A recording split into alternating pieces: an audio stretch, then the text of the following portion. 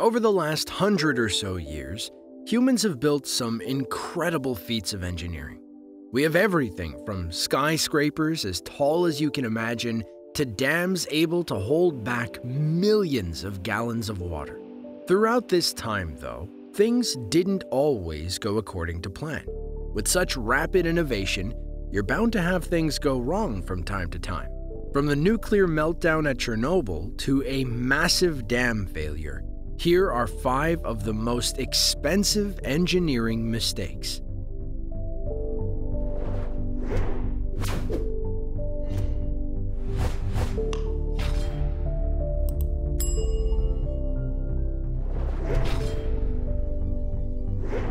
Nuclear power plants have been a source of controversy for as long as they've existed. The argument of risk versus reward is nothing new to this field. Yes, it is clean energy and sustainable. However, if something goes wrong, you could get what happened at the Chernobyl power plant in 1986. On Saturday, April 26th of 1986, near the Ukrainian city of Pripyat, engineers at the power plant ran a test on reactor number 4, simulating a power failure. It was intended to aid in the development of safety procedures concerning water circulation in the reactor. The simulation lasted about 1 minute, but during this time, the power dropped to nearly zero. Rushing to control the unexpected drop, the operators were able to restore partial power. This put the reactor into an unstable condition. As the operating instructions did not provide details about this type of scenario, the operators continued with the electrical test. This triggered a reactor shutdown. But a combination of unstable conditions and reactor design flaws caused an uncontrolled nuclear reaction instead.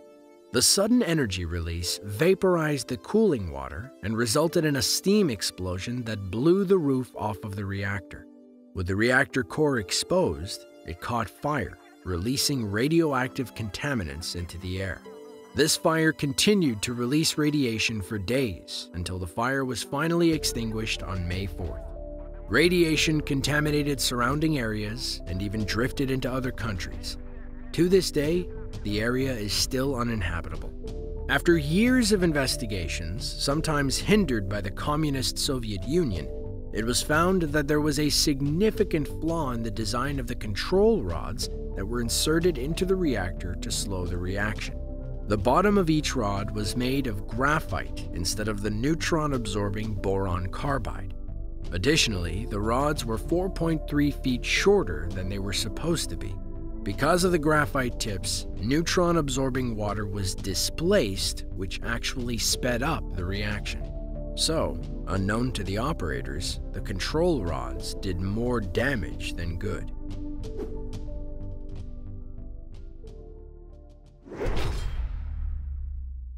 The Tacoma Narrows Bridge was a suspension bridge in Washington state that spanned the Tacoma Narrows Strait in the Puget Sound between Tacoma and the Kitsap Peninsula. Following years of construction, it opened for traffic on July 1st of 1940. The bridge received a lot of attention because, at the time, it was the 3rd longest suspension bridge in the world, behind the Golden Gate Bridge and the George Washington Bridge. Unfortunately, the story of the Tacoma Narrows Bridge was a short one, having a lifespan of only 4 months. On November 7th, winds of more than 40 miles per hour blew across the bridge, causing it to rock and shake in a very violent manner. It continued for some time until some of the cables started to snap. With the weight being distributed to the other cables, it was more than they could handle. The bridge gave way, causing the road to fall into the water below. Video taken on that day showed the terrifying effect of the wind on the bridge. From the beginning of its construction, it was becoming evident to the workers that the bridge was too flexible, even under moderate winds. Construction workers actually gave it the nickname Galloping Gertie because of how much it would move. Due to oscillation effects and the loose construction of the bridge itself, even a slight wind was enough to cause the bridge to move. When you compare that to 40-mile-per-hour winds, it makes sense why a disaster of this magnitude occurred. Luckily, No one was killed, although one dog did die.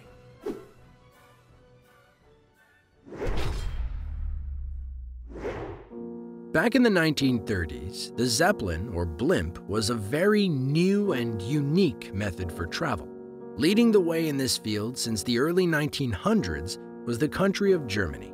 However, after World War I, they became popular tools of the government for spreading propaganda. Along with branding the Nazi swastika on their fins, they would regularly fly around cities blasting march music and political speeches. To further promote the Nazi Party, Germany constructed the largest airship ever built, the Hindenburg, named after former German President Paul von Hindenburg. On March 4, 1936, it made its maiden voyage and received extensive media coverage. Unbeknownst at the time, there was a major flaw. Originally, the Hindenburg was designed to use helium, a non-flammable gas. But at the time, the only supplies of helium were controlled by the United States, who refused to export. So, Germany had to go with a much more dangerous alternative: hydrogen. On May 6th, the Hindenburg was completing a transatlantic flight from Frankfurt, Germany to Lakehurst, New Jersey. The weather in New Jersey had been choppy that day, but after waiting for suitable weather conditions for half a day, the captain decided to make an attempt to land. Suddenly, towards the tail of the ship, the outer fabric started to tear, and the ship burst into flames. Several eyewitnesses reported seeing sparks in some places. The ensuing disaster was caught on a newsreel.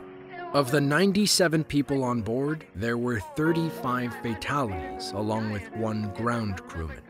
It has never been fully determined what the cause of the crash was, though many theories have been put forth, claiming everything from static electricity to engine failure. However, the decision to use the dangerous hydrogen gas instead of waiting on helium was the costliest mistake of all. I can't talk, ladies and gentlemen. I'm sure we've all heard about the sinking of the Titanic. It's one of, if not the most well-known and talked about maritime disasters in history, especially once the movie came out.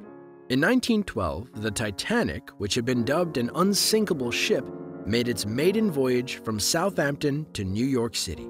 At the time, it was the largest ocean liner in service. In the early morning hours of April 15, 1912, just 4 days into its record-setting voyage, the Titanic entered an area of ocean that was notorious for icebergs. Unfortunately, the captain was focused on setting the record for fastest transatlantic crossing, so he decided to continue on. This decision would end up costing him his life. Just before midnight, the sky was clear. The watchmen on board spotted a large shadow in front of them, which they knew must have been an iceberg.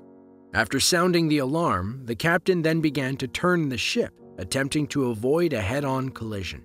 Moments later, they struck the iceberg with a passing blow.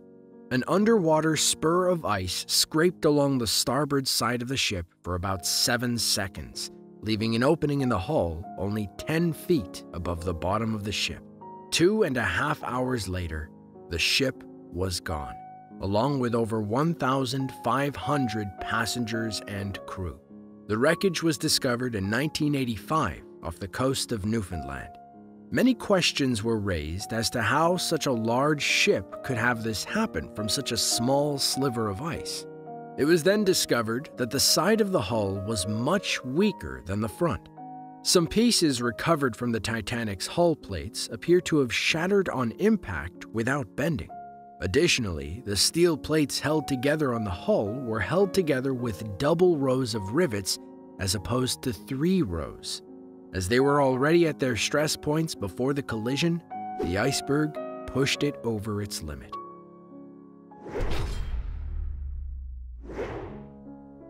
Between 1924 and 1926, engineer William Mulholland oversaw the construction of the St. Francis Dam, a curved concrete gravity dam designed to create a storage reservoir for the city of Los Angeles. It was an important part of the city's aqueduct water supply infrastructure located about 40 miles northwest of the city.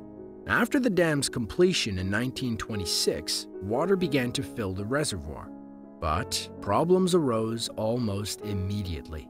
From seepage to cracks in the dam itself, every month seemed to be met with a new challenge, and it was all leading to one terrible event.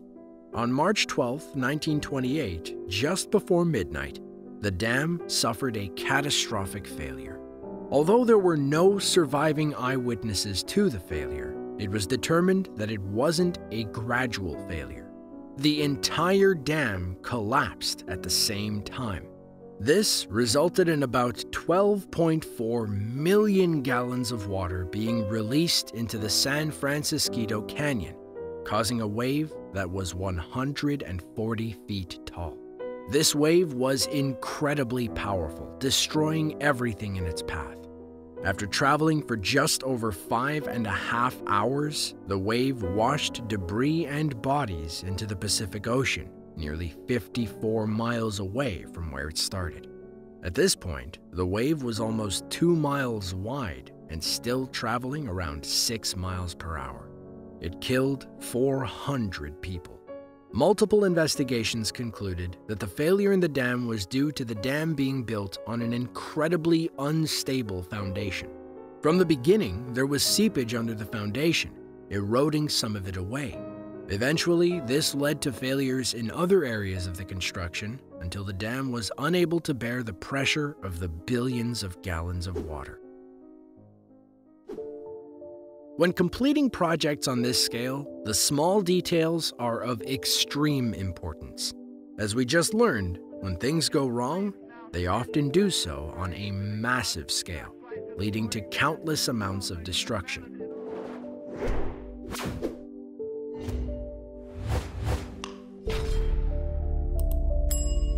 Be sure to click the link on screen now to check out another one of our videos. As always, thanks for watching, and we'll see you in the next one.